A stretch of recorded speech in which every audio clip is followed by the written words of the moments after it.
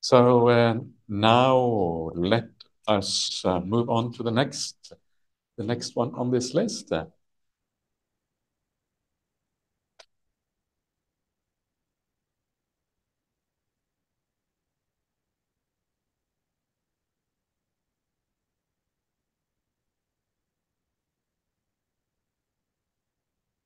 Okay, so again we are looking at the Noble Search, and so this is the last one of these variety of problems that we're dealing with. Is when someone who is themselves liable to become corrupted, understanding the drawbacks in being liable to become corrupted, seeks the freedom from corruption, supreme sanctuary from the bondage extinguishment.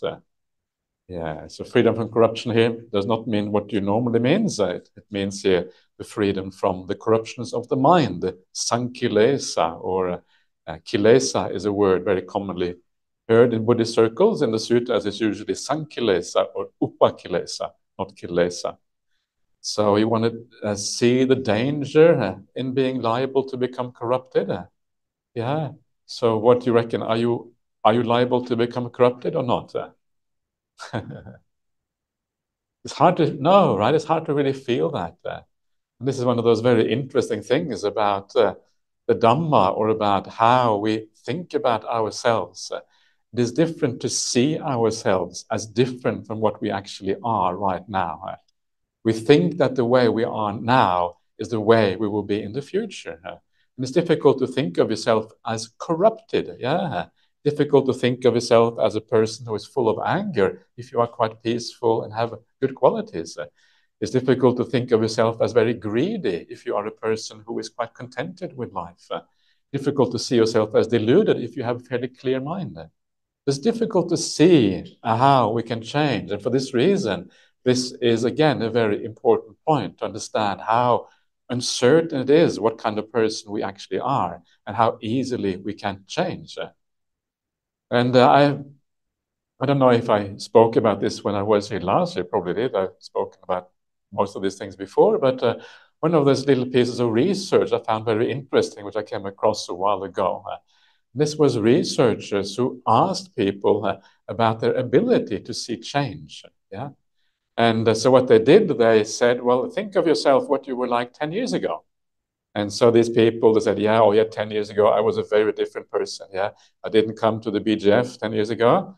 And I was kind of surrounded by all these kind of dodgy people, and they were leading me astray and all of these kind of things. Yeah. And I heard about the BGF and I started coming there. I became a better person. Yeah, you know what I mean? Yeah, so sometimes we can see the shift in ourselves, how we become better, how we actually change over time. Especially when you look into the past, we can see that shift, and you can see how you have been shaped by the currents and the forces around you. And especially if we are Buddhist, then many of those currents and forces will be Buddhist ideas, and they shape our lives, and they give us a certain direction. And often we become better people. Some people become worse, but many people become better people as a consequence. And you can see the change, yeah?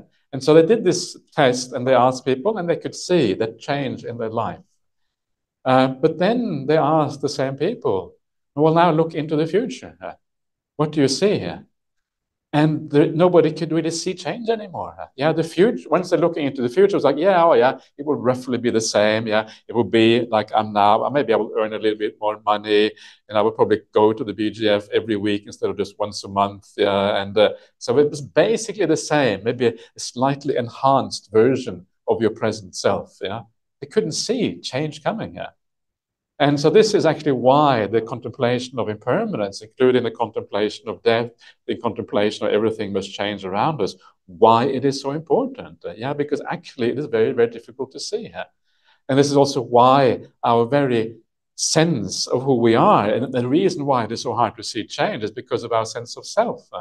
Our sense of self has this permanent aspect to it. And because this is who we are, yeah, that if you are something, of course, it has to continue, because otherwise you aren't that person. And so the sense of self blocks our ability to see change. But change actually is a very It's always there, always under the surface, always waiting to come through, waiting for all the cause and conditions to fall into place. And then it erupts. And then you have wars in Ukraine, you have people dying, you have illnesses. Suddenly you hang out with the wrong crowd and you become a criminal. You know what I mean? I probably don't know what I mean because it's kind of unlikely you will become, but it can happen, right? People become criminals in this life. And I hope it doesn't happen to me. That would be. And so we change, yeah? And this is the corruption of ourselves as human beings. We become corrupted. And it is unavoidable that in this long kind of sequence of lives of ours, there will be lives where we are more corrupted and lives where we are less corrupted. And it will come back to you eventually. Yeah. And you get reborn in some kind of gangster family. Are the gangsters here in Malaysia? Yeah, they are. Okay. Yeah, I don't know anything about the Malaysian gangsters, but I'm sure they are. Sure, they are. There are gangsters everywhere. It seems to be an inevitable part of human society. Gangsters are everywhere, and sometimes you will also be a gangster.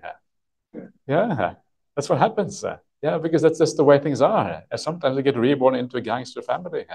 And when you get reborn in a gangster family, you become a gangster because you have to follow what they say because you're still attached to your family. You still, if they say you must kill, you must steal, you will kill and steal. You must deal drugs, you will deal drugs. Yeah, because that's what they do. And this is kind of you have no choice because otherwise they will kick you out of the family and you will be incredibly lonely. I heard some cases of the mafia in Italy, the Italian mafia, world famous gangsters. And some of those people, they decided no longer to be gangsters, and they got completely ostracized. They didn't have any friends anymore, and they kind of had a really miserable life as a consequence. So it's very hard to give these things up once you're part of it.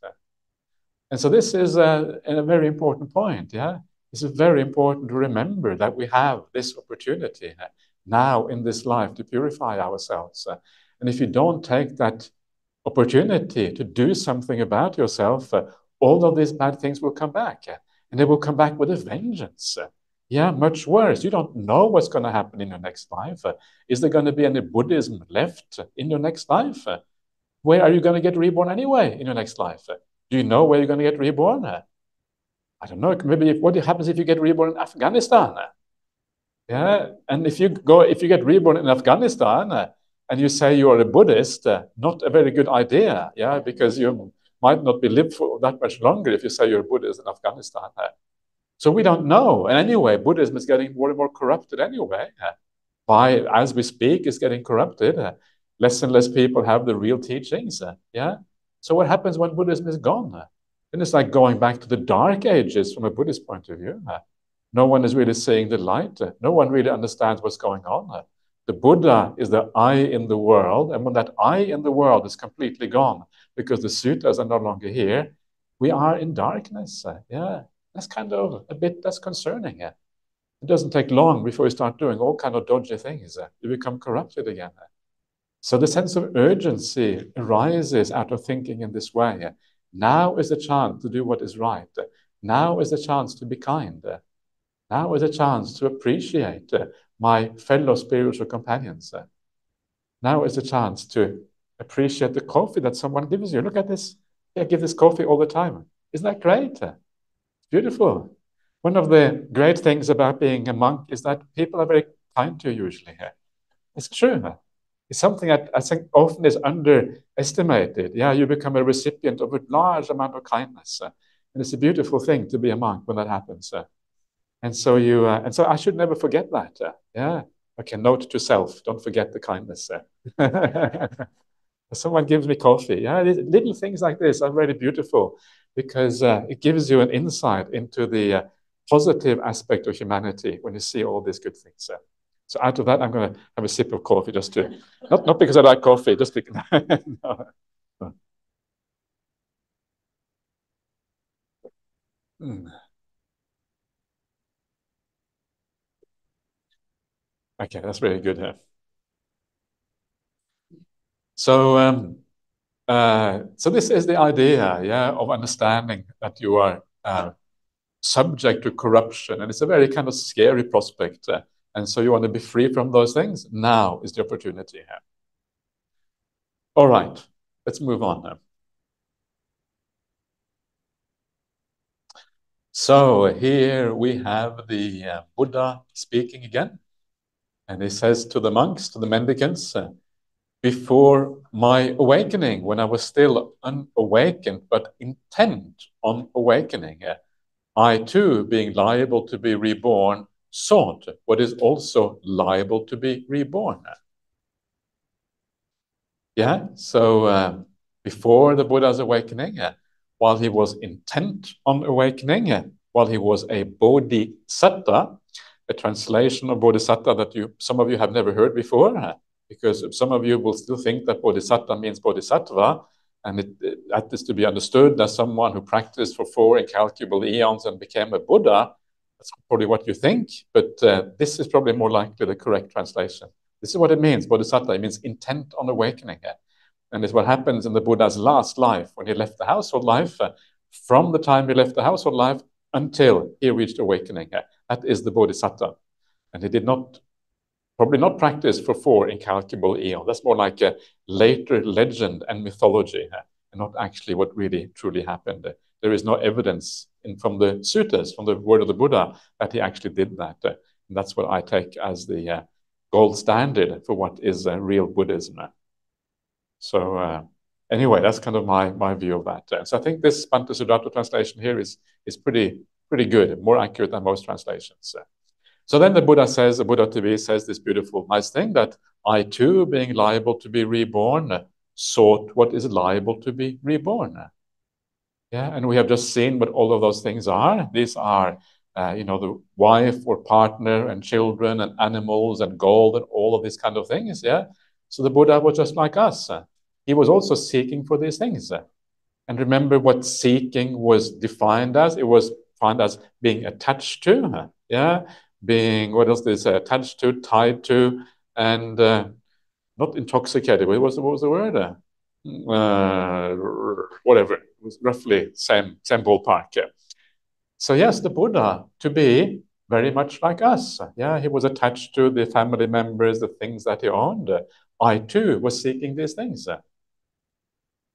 And so this gives an idea that the Buddha is seeking these things. Yeah, this idea that you are a bodhisattva. If he really was a bodhisattva who was practicing for 4 incalculable eons, he was coming very, very close to the end. Yeah, you wouldn't expect him to have many attachments at this point. You would expect him to be almost awakened already. But no, he still has exactly same kind of attachments. That doesn't speak. But if he had been practicing 4 incalculable eons and hadn't really got anywhere, then what is the point of those eons anyway? So I think I prefer to kind of throw out that whole idea because it doesn't really fit with the way the suttas work. Yeah, he still basically has the ordinary problems of humanity. He hasn't really purified himself that deeply.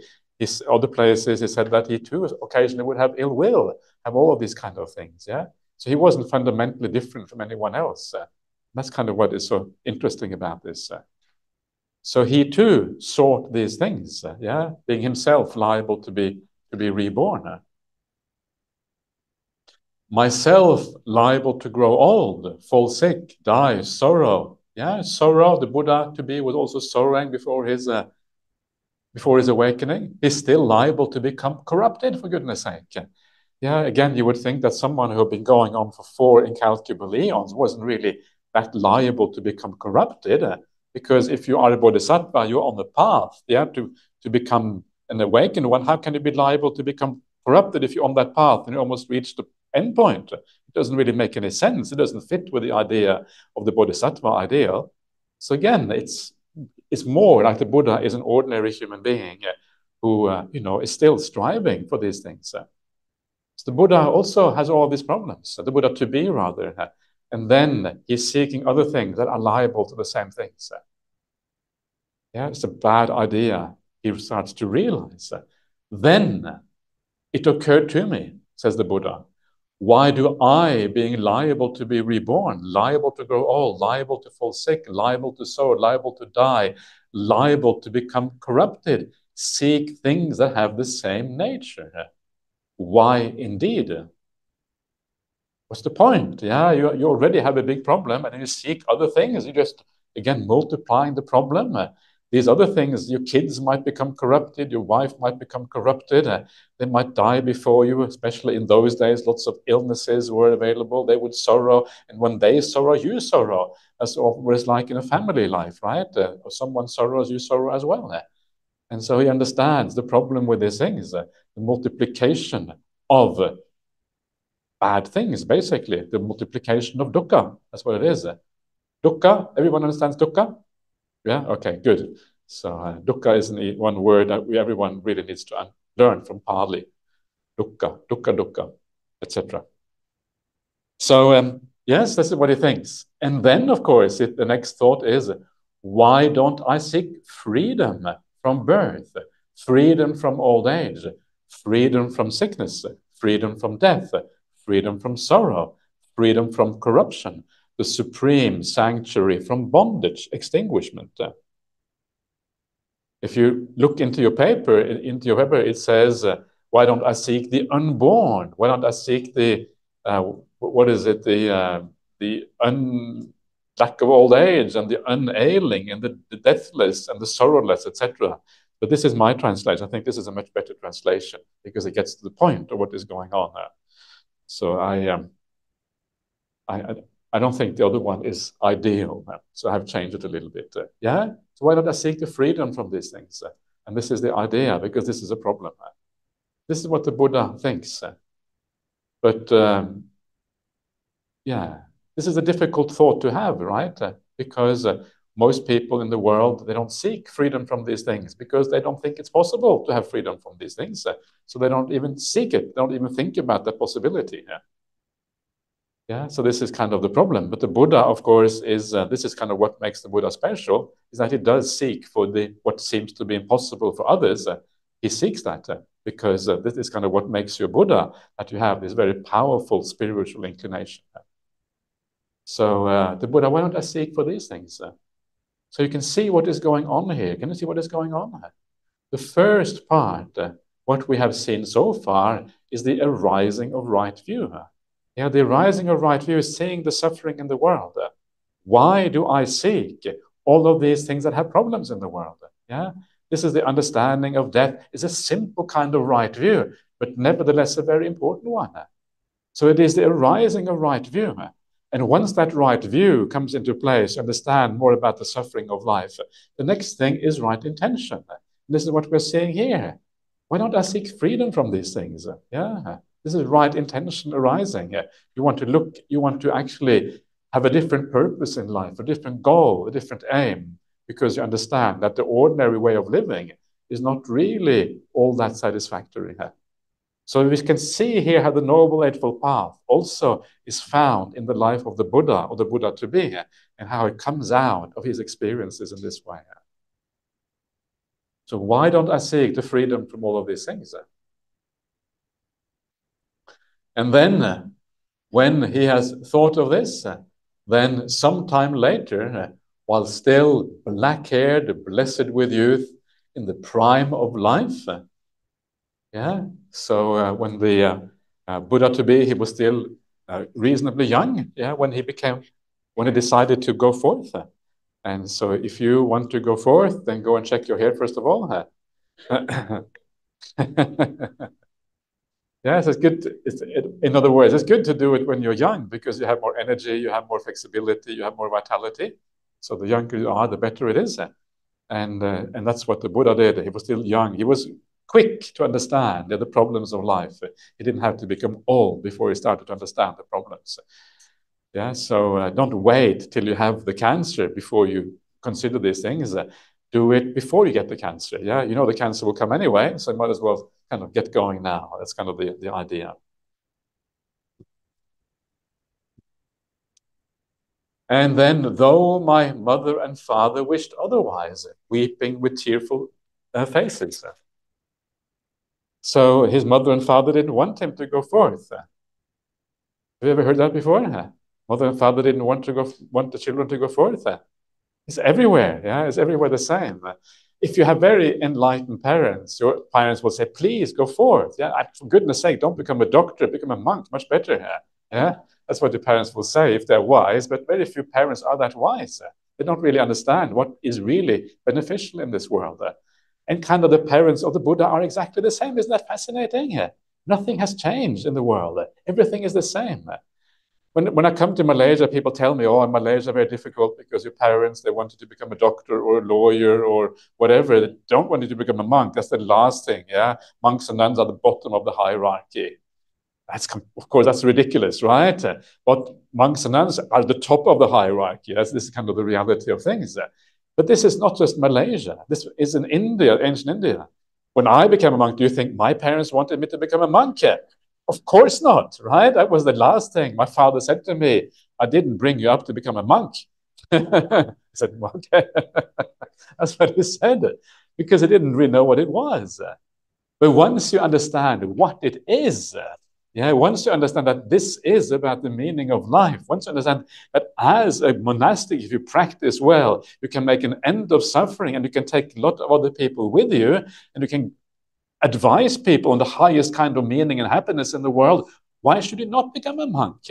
Okay, as a doctor, you can help other people. It is kind of status in society. Forget about this status nonsense anyway. Leave that aside. This is, if a monastic life is well lived, lived with integrity, lived with insight into the teachings, there's nothing is higher than that. This is the best thing you can do with your life. And so please, if your children have, if your children don't want to become monks, still tell them, please become a monk, because this is the best. That's kind of the right approach in these things. So sometimes we need to think differently here, because everyone is just walking around. We're walking around blindly. Everyone is following someone else. And everyone says, oh, you have to work, study really hard, and you have to become a doctor. You have to get married, make sure you get a good husband or wife, then have 2.5 kids, get a nice house, and then it all sounds very purposeful. But then what happens? And then you become a pensioner. And then you come to the BF to learn about the Buddhist teaching because you realize life is coming to an end. And then you die. And then you wonder, what was that all about anyway? Yes, I did exactly what everyone said. I became a doctor. I had 2 kids. I got married. I did all of that. But where did it get me? Nowhere. I still have to die at the end of the day. Everything I did in that life, I had to give it up. Why did I do these things? And when you die, you think you are kind of confused and you wonder, everyone gave you really bad advice, The reason they gave you the advice is because they were just following everyone else. Everyone is following everyone else. No one is thinking for themselves. That is why we give this advice to the next generation. No one is really kind of taking an independent stance and saying, actually, maybe the Buddha was right. The Buddha is a real revolutionary. The Buddha is this incredibly awesome character in human history here, who thinks completely for himself, who goes outside, stands apart from the crowd and says, let me really look at life more neutrally here. That is what the Buddha does. And then we should listen to someone like that. Some of the most interesting people in the history of humanity are the people who dare to take a stand on moral grounds, take a stand on truth, stand up against authority, stand up against the habits of society. These are the people we really admire. Isn't that true? These are the people who really are awesome. People like Gandhi, in India, who stood up against kind of, the British at that time, who were kind of colonial kind of headmasters or whatever. These are the really powerful people. The people not afraid of kind of the powers, because the powers are often corrupt. And the Buddha was maybe the most important example of that in human history, standing up against the Brahmanical culture, thinking completely for himself. Then there is a chance we will find happiness. But if we just go follow along like a sheep, then what happens? We follow the sheep to the edge of the cliff, and we go over the edge of the cliff as well. And we just bang, that's it. Do you want to go over that cliff, or do you want to not go over that cliff? That's my question. So my point is here that the Buddha had the same problem as everyone else has. He had to go against the current, even though his mother and father wished otherwise. And this is actually a very important point also historically, because very often when you hear about the biography of the Buddha to be, very often you hear the story about the Buddha kind of saying goodbye to his wife and son at night. Okay, bye, they're sleeping. He gets on the horse, Kantaka, and he rides out of the city, jumping over the city wall, this enormous city called Kapilavatthu, yeah. And then he rides off into the sunset, or that's kind of like a bit like a cowboy movie, yeah. But actually, this is not what happened, because these are the suttas. If anything, this is actually what happened, yeah. He spoke to his mother and father, yeah. Obviously, otherwise they wouldn't have the chance to wish otherwise. Obviously, he must have spoken with them. And they were crying, yeah. They were really distraught, the fact that he was leaving, yeah. And obviously, he had secured, yeah, a future for his wife and for his child. This would have been part of the package.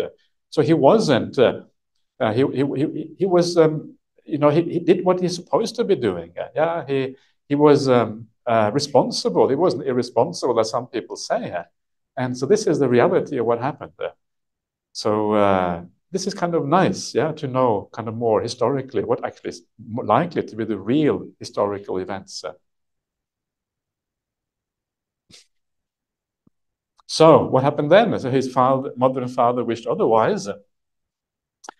I shaved off my hair and beard, dressed in ochre robes, and went forth from lay life to homelessness. So this is when the right intention kind of reaches its maximum point, when you become a monastic. Yeah, so the Buddha became a monastic. So this is the right intention from the monastic kind of point of view. And then he goes forth, and it is all driven by this idea of death and the problems of life, essentially. So there you are. Let's do a little bit more meditation together.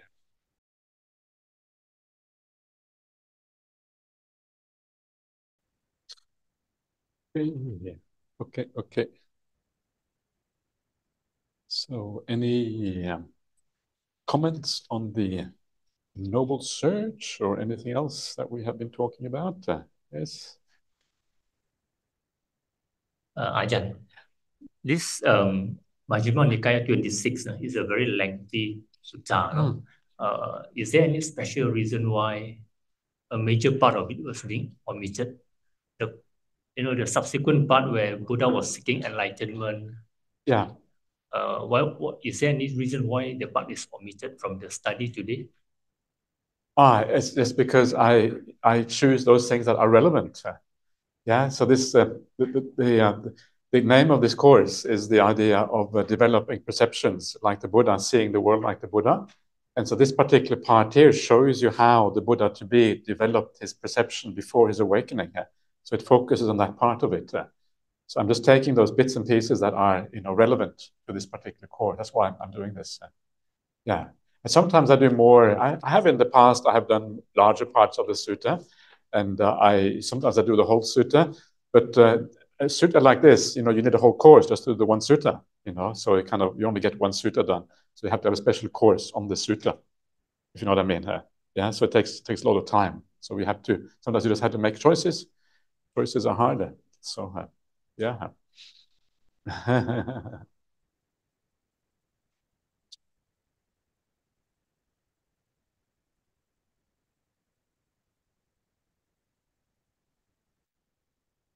Afternoon, Ajahn. Many thanks for your teachings. So we do understand intellectually very deeply that our spouses, our children, our wealth, our degrees, or whatever, they're all liable to corruption, and they're not ours. But still, there is that deep-seated attachment, in the sense that when we actually land up losing them in any way, it causes a lot of suffering. The suffering is a bit less because we intellectually understand a little bit of Rai Lakana, but not really. It's not visceral with us. And as you've been saying for so many years, that keep on listening to Dhammas so that it brainwashes you, or obviously meditating so that you can penetrate the truth. But most of us have not reached those jhanic levels where we can actually penetrate the truth. So it's mostly intellectual for us. And as you just mentioned, that this may change from time to time. Next lifetime, we may not have access to Buddha's teachings. And we may be so powerfully conditioned by what is happening in that lifetime that we just actually keep on doing bad karmas. And then that keeps on proliferating, and next lifetime, because the further bad karmas, that proliferates into further. So in the sense, you keep on roaming about in samsara. And as you've just mentioned, Buddha obviously had a lot of insight, obviously. So he took to this when he was young. And most of us realize this when we are already old, frail, have suffered a lot. And it kind of is a bit disappointing because we don't know how much time we have, and possibly very less now. And even though we are trying our level best, it's not best enough. I mean, it's not good enough, I feel. And this may kind of get lost because the powerful, the seating is there, but it may just go either ways. So how to kind of get over this, and like there's no way you can make sure that you don't continue around in samsara till you actually are a stream winner. So you can't be a sotatana. This is not for people like us, I guess. So what do you advise, Ajahn? Thank you. This is true what you're saying. This is Lena, is that right? From Melbourne? Okay, great. Okay, nice to have you here. This is true, and I think this is true not only for lay people, that's actually true for the majority of monastics as well. That you don't really have that kind of power to really, you don't have the inspiration to carry forward and to do the right thing and to live the life fully. This is true. Of course, it's true for the majority of monastics, and they live lives that are not really compatible with taking the Dhamma to the deepest level, just as with lay people. But the very fact that you have that understanding means that actually already is a useful understanding, because that very understanding gives sense to a rise of urgency. You feel a little bit of despair. How am I going to get this to work, right? That actually is helpful already, because it actually kind of moves you in the right direction. So the problem is that the issue for many people is that we have put ourselves in a position where we don't have all that much freedom anymore. Whereas when you are living a family life and you have all of these things, all of these responsibilities, then you can't just leave them and say, I'm going to go and walk into the forest and disappear forever after. You can't do that, even though you might want that. And so you always have to compromise a little bit. So you have to make the very best use of the time that you have. That's really all you can do. And there isn't really any other way of doing it. And I think very often, one of the things where we kind of go wrong on the Buddhist path is there's two reasons why we should read the suttas and we should listen to Dhamma talks. One is to kind of straighten our views. Our views get more clear, because we underestimate the power of right view. It's actually really important. How long are you here for, Lina? You're here? Really? Okay. Okay. Okay, that's very good. This evening I'm going to talk more about right view, the power of right view. So please come this evening as well. Don't disappear this evening. And right view is actually incredibly powerful, because if you really, this is what you are saying now comes from right view. Yeah, this is why you're feeling these things. So this shows you that right view is already penetrating. It's already having an impact on you. And that means that actually it will affect you in a positive way. It is already going in the right direction. And I will talk more about that this evening, how that right view enhances your morality, your meditation practice, and everything in your life as a consequence. So right view is very important. The other thing that is really important is to be inspired to do the practice. Despair is not enough. You also have to despair has to be channeled in a way where it actually leads to action. And that action usually comes out of being inspired by these teachings. And this is what I love about Ajahn Brahm. I can listen to Ajahn Brahm, and even though I've heard everything he says before, there's something about the way he says it that makes it inspiring regardless. I can listen to the same thing 10,000 times, and maybe because I'm slightly brain damaged, but I can, but I can, and I still get inspired. It has to do with the quality, the way that he says things. Yeah, you are in his presence, and it's like you almost feel the Dhamma. It's tangible. Yeah, and this is what inspires you. So there's these two things. On the one hand, being reminded again and again and again of right view, that this is urgent. Yeah, there is grounds for a little bit of despair, but not paralyzing despair, but activating despair. That makes you actually do something in this path. And so you just have to keep going like that. I don't think there is anything else to do, really, unfortunately. And then make the best of the time that we have here. Yeah.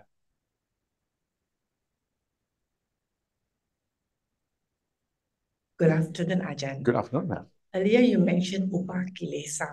Yeah. I am confused, upakilesa and kilesa. Upakilesa has got 16 defilements. And to me, it sounds the same as kilesa. So can Ajahn please explain? Okay, so it's interesting because in the modern day, people often use the word kilesa. You go to Thailand and say kilet. Is that right, Venerable? I don't know. Thailand, you say kilet. Is that right? Kilesa? Kilet. Okay, kilet. So close enough. I can't get it properly. The Thai pronunciation exactly right, but something like that. Basically, it is just the Thai pronunciation of kilesa. And you travel around the Buddhist world, and many people use the word kilesa. And it's kind of interesting that a lot of the ways that we speak about the Dhamma in the contemporary world, it comes from the commentaries. It is commentarial Dhamma very often. And the reason why the word kilesa is used so much in the world is because that is the word that most often occurs in the commentaries. Whereas in the suttas, it's upakilesa or saṅkilesa. There is a few occasions where kilesa occurs in the suttas, but actually it is quite rare. It is mostly a commentarial term. And so why do we then use the word kilesa as well, the reason is because we are influenced by the commentaries. People read the Visuddhimagga. That's where they take the information from. That's only one example. Another example is my favorite example of how many parts of the body are there. And people always say 32 parts of the body. But actually, no, in the commentaries, there's 32 parts. In the suttas, there's only 31. And if you get that wrong, you can't get enlightened. No, I'm being naughty. Of course you can. It doesn't make any difference at all. It makes no difference, 31, 33, whatever, But the point is just that you can see we're getting our information from the commentaries rather than from the suttas. Usually talk about people about samadhi, and they will talk about samadhi, talk about upacārasamādhi, appanāsamādhi. Again, that's from the commentaries. In the suttas, it's called jhana, or just samadhi, right? So a lot of the way we talk about the Dhamma comes actually from the commentaries rather than from the suttas. And that's kind of interesting. So in the suttas, basically it's called upakilesa, and the commentary is called kilesa, but basically the meaning is the same. The 5 hindrances, for example, are called upakilesas in the suttas in certain places. And then you have the upakilesas of the upakilesa-sutta, which are 10 or something like that, I think, there. And then you have the upakilesa-sutta of the simile of the cloth in the Majjhima Nikaya 7. It's also called upakilesa. It's a long list of kilesas again. So it means basically just defilements of the mind. Very often it means the very refined ones that come at the very end of the path. But essentially it means just defilements of the mind. And sometimes also the 3 root defilements, often called the hetus in the Pali. Hetu means like causal or roots, kind of the cause things, like lobha, dosa, moha, also they're called kilesas on a few occasions. Basically, it comes down to the same thing. These are kind of refined defilements of the mind. So.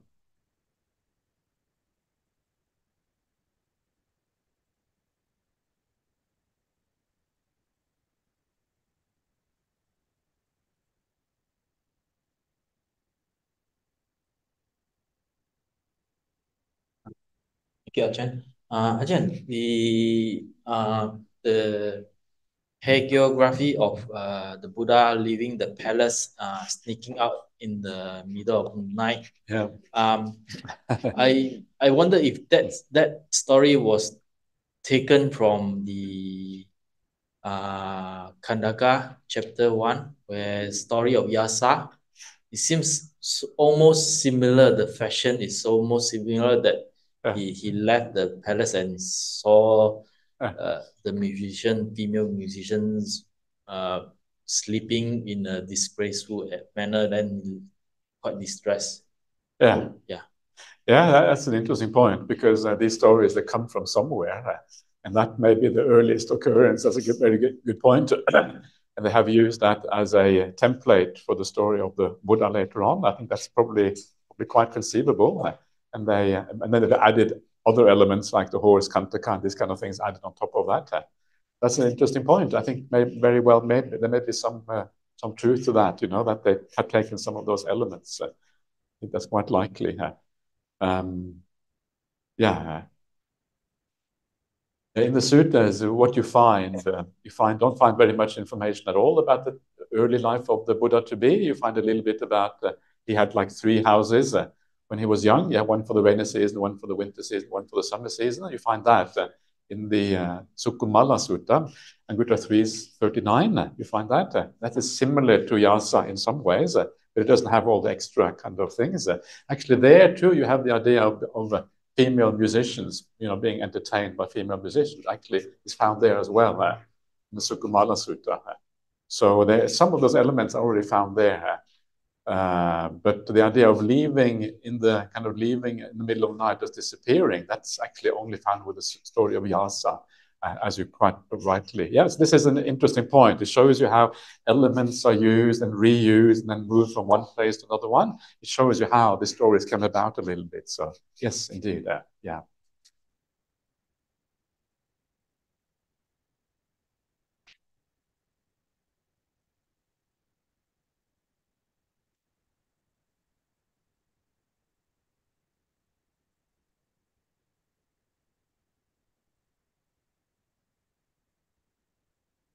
Ajahn, it seems that the way in which it's described looks like the path is kind of the path that is being mentioned here is meant for people who actually think quite a bit. Yeah. Yeah. So it's like, you got to think and consider and then think and then then you consider the pros and cons and then you sort of.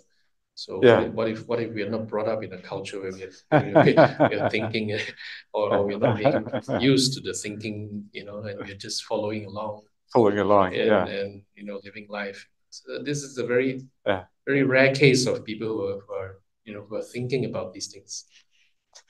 Yeah, I think probably all cultures have a similar kind of problem, that there isn't enough thinking and too much following along. I think it's probably found everywhere. But thinking is actually an important part of the Buddhist teachings. Reflecting, first of all, hearing the word of the Buddha and reflecting on the word of the Buddha, asking yourself, what does it mean for me? How does it apply in my life? And then kind of rectifying your views, rectifying your understanding based on that. So reflection is a very important part of this. But reflection and contemplation doesn't necessarily mean a lot of thinking. It's not like you have to kind of think. Yeah, it often just means contemplating something. Yeah, thinking, what does this mean? And sometimes the light bulb just goes on because you have a clear mind. Sometimes too much verbalizing in your mind is just a sign of not a sign of really thinking. It's just a sign of habit. Yeah, kind of the mind going round and round in circles. So often it's more like just considering things. Yeah, oh, that's interesting. Considering it in a kind of new light, in a new way, and not following along. So you're right. I think everyone in this world, we all should consider things. Yeah, we should try to step out a little bit out of our culture, outside of the habits that we have, outside of the conditioning, and not just take things for granted. Because you look around society. Most people, how happy are they? Not necessarily all that happy. Yeah, and do I want to become exactly like my parents? It's a good question, right? Okay, you may have good parents, but you can also see that they're probably not exactly like them. Yeah, because your parents, they have probably done a lot of good for you, but also you can see the limitations in the life they've had. Yeah, and if I think to myself, do I want to become exactly like my parents?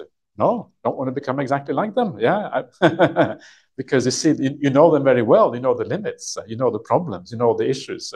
You don't want to be exactly like that. And so this is the kind of questions we need to ask ourselves. And the tendency is that we do become like our parents. If you follow the same track, because you've inherited, the genes, you have learned a lot from them. So the tendency is that you become roughly like them. So if you don't want to become like them, well, you have to do things differently. You have to think about things in a different way. Otherwise, you do the same thing. Sometimes I look at my brother and sister, and both my sister, well, she's no longer there, but while she was married and she had 2 kids, my brother is married, has 2 children. Do I want to be like them? No.